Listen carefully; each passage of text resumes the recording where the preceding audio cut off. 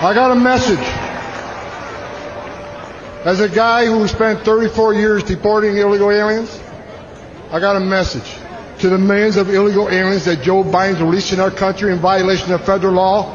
You better start packing now.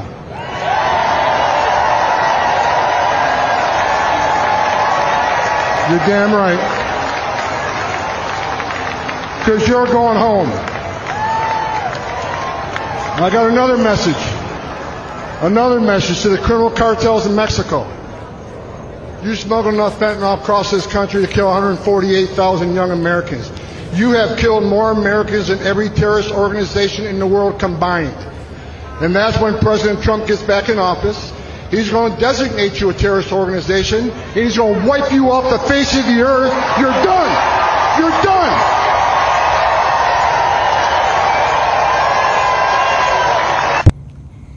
Alrighty, shalom, Israel. I want to start by giving all glory and the praises to YAHAWAH, BAHASHAM, BAHASHAM, QADASH. I'm the brother Amon from down to Bed, Florida, from the Kingdom Province of Babylon. Coming with another quick hit to the Spirit Pipe by YAHAWASHI. Lord wanted to edify and feed the sheep. Devil wanted to say that was an apostle, great mercy, and teach you well. Peace and blessings to the brothers, a person that's working to sincerity, to the sky of the bride. All right, and you heard it for yourself. All right. All right, coming to the, all right, these coming terms, all right, where you have it where, all right, these devils, man, about to come down with it, man. All right, you saw, all right, this guy, Trump, who was just elected once again, all right, when he comes into being officially sat in the seat, all right, these are the terms and conditions that are going to come, all right, according to what they're saying.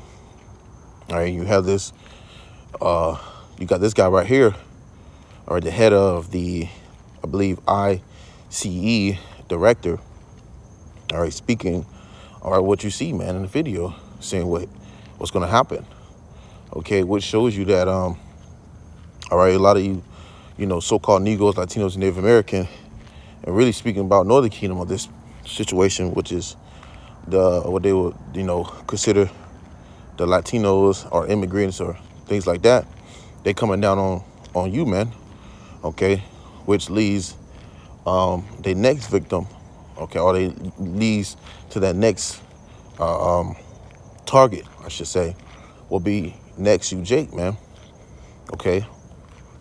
These devils not messing around, man, okay. Once they get rid of these so-called illegal immigrants, okay, out of here, America, they coming for you, Jakes next, man. Okay, what shows you Esau's about to show his horns in these last coming days. All right, so I just want to bring it out. I'll play the video again and grab some scriptures, get this straight to the point. Lord, when you're edified. I got a message. As a guy who spent 34 years deporting illegal aliens, I got a message to the millions of illegal aliens that Joe Biden's releasing our country in violation of federal law. You better start packing now.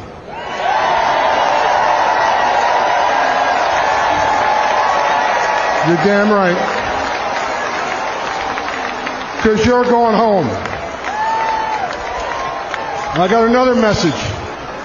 Another message to the criminal cartels in Mexico. You smuggled enough fentanyl across this country to kill 148,000 young Americans. You have killed more Americans than every terrorist organization in the world combined. And that's when President Trump gets back in office. He's going to designate you a terrorist organization. And he's going to wipe you off the face of the earth. You're done. You're done.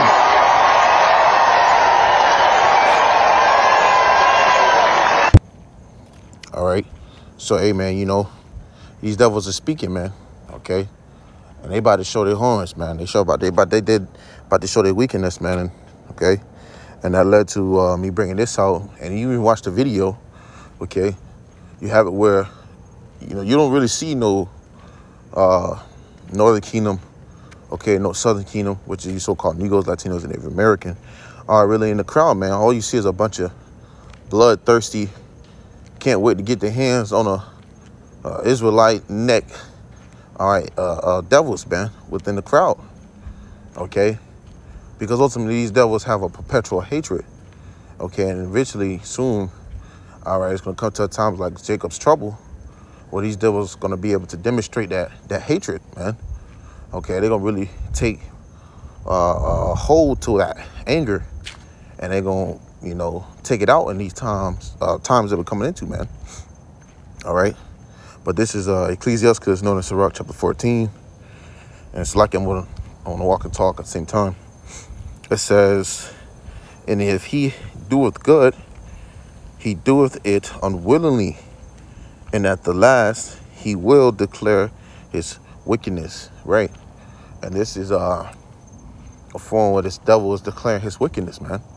You know, so you got a lot of Northern Kingdom that snuck over here and got some way of, you know, getting over here, and now they was funding them, you know, giving them, you know, funds, giving them shelter, giving them all sorts of benefits. And then this devil has, you know, turned on them, okay, due to the terms of election, and now they're being deported, man. You see, which shows you that these devils, if they get the opportunity, okay, and chance, they're going to take advantage of it, and they're going to seek they're going to seek blood, man. Okay, and it's not just something where it comes to just them deporting these illegal immigrants, and that's just that, man. No, because you're gonna have some that's gonna fight to try to stay here, which is gonna lead to what? Lethal force, man. Okay, and we're about to see Esau, you know, really act a fool.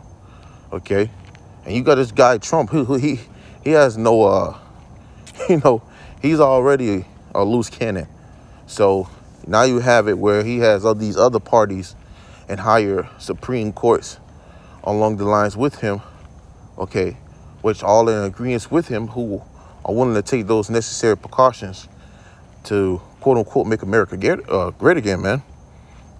All right, which means this devil is about to do some shit, man.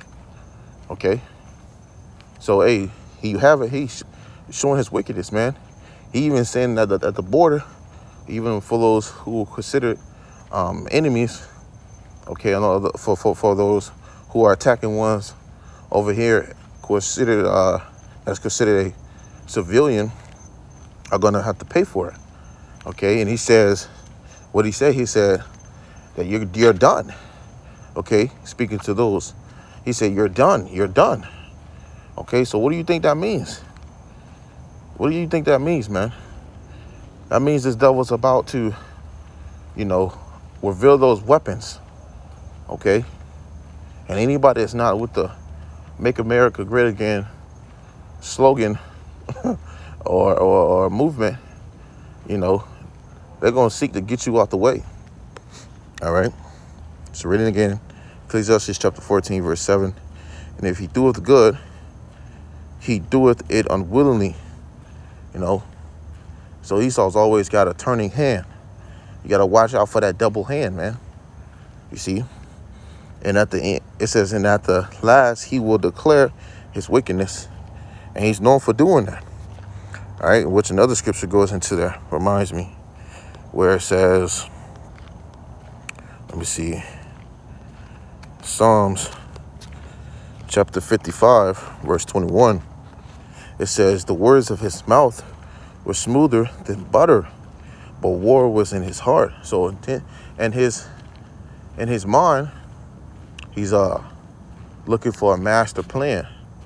All right, either he has one already conjured up, or he's in the process of one. You see, and that's how Esau works. All right, this is our enemy, man. Okay. Next is going to be so-called Negroes, Latinos, or really next, because they're already going for Northern Kingdom, man. All right, but next is going to be you Negroes, man, or so-called Negroes. Okay, you Jake. All right, you black, so-called. Okay, that's he's next on the list. You had this Edomite said, either way this election goes, right, whoever be elected, he said you blacks aren't going to be safe, man. Meaning they're going to have something, if it ain't for These devils that's in the seat now that might take a chance to do something. All right, it's gonna be these Edomites, civilians, man. Okay, that's gonna take the chance to do something, because now they have a superior authority like Trump in the seat that's willing to let those things be done. You see, so these Edomites they're gonna show out too. But it says, but war was in his heart. His words were softer than oil, yet were they drawn swords. So even though you had, Biden, okay, letting these things go down, all right, which seemed like a good thing at the time. All right, you had them coming over and they was being allowed, they was being funded, okay. Now it's starting to flip, okay, which now these swords are being drawn. Okay, now Esau's starting to flip his hand. No matter who's in the seat, this is still Esau Edom. This is his nature, okay, to be the wicked. And the scriptures tell you, going back into Ecclesiastes, reading in chapter 12, starting at verse 10, it says, never trust thy enemy, for like as iron rusteth, so is his wickedness. So, excuse me, just like iron rusteth, man, throughout the season, throughout the time, all right, you start to see the rust build up, okay, it breaks off into that coating to where now you start to see the rust over. It had a nice coating, and then it starts over the period of time, it shows that rust. All right, and that's the ending result. Okay, that rust. And that's just the same way with Esau. All right, no matter how much he put on a smile, no matter how much he put on a good image, okay, eventually he's going to show that rust. And that rust is going to be that wickedness, man. Okay, so the scripture says, never trust thy enemy. And Esau Edom, okay, started with him at the top, which is so-called white man, and then pertaining back down from there, which is these other heathens, these other nations. They're not to be trusted, man. All right, for you new listeners that's listening. It says, for like as iron rusteth, so is his wickedness, though he humble himself and go crouching. So Esau would take the time to wait. Okay, he's known to be a cunning hunter. Okay, and to be a hunter, you have to be patient, ordinary, to be able to get your prey to its, point to where you attack. And that's what Esau does. So it says, though he humble himself and go crouching, yet take good heed and beware of him. All right, this is what the scriptures are here to warn you. And all right, us brothers is doing these lessons, man, to warn you of who your enemy is, man, through the spirit and pray about YAHAWASHI. All right, because soon, all right, this devil's about to start slaying, man. It says, yet take good heed and beware of him, and thou shalt be unto him as if thou hast wiped a looking glass. Imagine a mirror that's foggy. You finally get a chance to wipe it. Okay? And thou shalt know that his rust hath not been altogether wiped away. So now you get to see this true image of this devil, man. Okay? At first it was blurry. All right, but the true colors come out, man. All right, when you start to see things clearly. All right, a lot of these people are not seeing things clearly. Speaking primarily to you Israelites, man. You Jake. All right, you so-called Negroes, Latinos, Native American, man. Our people. It says, jumping down to verse 13, I'll even grab this. Who will pity a charmer that is bitten with a serpent? And it says, it says, who will pity a charmer that is bitten with a serpent, or any such as come nigh wild beasts?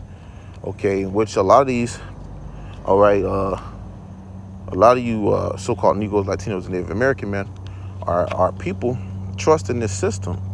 All right, they trusted enough to think they were going to come across these borders, they come into these lands and be safe. But Scripture says this is not our rest, pertaining to Micah chapter 2, man. All right, this is not our rest. And Jake come across the borders, Northern Kingdom come across the borders, and they try to find some type of station area in their home, all right, without being touched. Well, and in reality, you were in the backyard of your enemies, man. You're on their homelands, okay? And eventually, when someone's on your property, they have a stand you, how it go? It's pertaining to a law, all right? If you know, you could drop it in below. But where you can, you know, pretty much take someone out the game. You know, if you have to, you could take someone's life if you're in their yard, if you are in their, on their property, on their land. I think it's something like standing your ground law, something like that. Correct me if I'm wrong. But the point is that we're in their land, so they can do what they want. They can do as they please. Okay, so the Scripture says that who gonna pity you? Okay, that's gonna go to them for help. All right, and you go to them for help. It says, or any such as come nigh wild beasts. Jump to verse 16. All right, and it says, an enemy speaketh sweetly with his lips, but in his heart he has imagined how to throw thee into a pit. Okay, and it's a way worse. There's a way more worse way to leave a message to a nation, man. Okay, they rather just bluntly saying what you want to do. Okay, and this is how he delivered his message, speaking sweetly, as the Scripture before said in Psalms chapter 55, verse 21. All right, so in that terms, this devil, he was speaking, man. You know, it wasn't pleasant.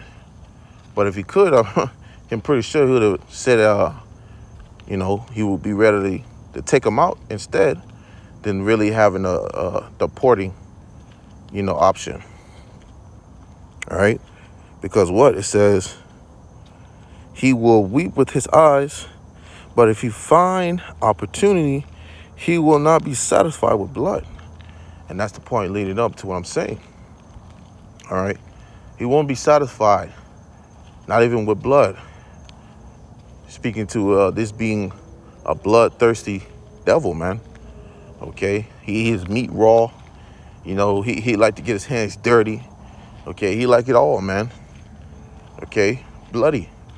So you think when it comes to others' lives, he's not going to get, you know, down and dirty, man? No. This is Esau, man. Okay, Esau, Edom, so-called white man that we're speaking about. Okay, so this devil was willing to do what it takes. And he showed you in the video, when it comes to that term being put in motion, all right, hey, things are going to be turned around. He said, what did he say? He said, you're done, okay? You're done. So, you know, just want to bring that out. Okay, this devil's about to, you know, bring it, man. I'm going to grab one more scripture and I'm going to close it out. Well, when he edified, it says, Revelation 12:12, therefore rejoice, ye heavens, and ye that dwell in them. Woe, meaning destruction, to the inhabitants of the earth and of the sea. For the devil has come down unto you, having great wrath, because he knoweth that he have but a short time. Okay, Trump only got 4 years to run. Okay. And that's a short time compared to a long time to rule. So he's going to have to start putting things in motion. And as you can see, there's a lot of things being put in motion, okay, within the 3 days span since the election, man. All right? So it shows you that this devil is running out of time, and he doesn't have that much time to do so. He's going to make things, you know, happen quickly. And, hey, that's what we need, man. Okay? That's what we need, man. So, hey, you know, closing it out, Lord, when this lesson was edifying and straight to the point. Once again, give all glory and praise to YAHAWAH, BAHASHAM, YAHAWASHI, QADASH. Once again, that was an apostle, great millstone. Teach you well until next time I say shalom.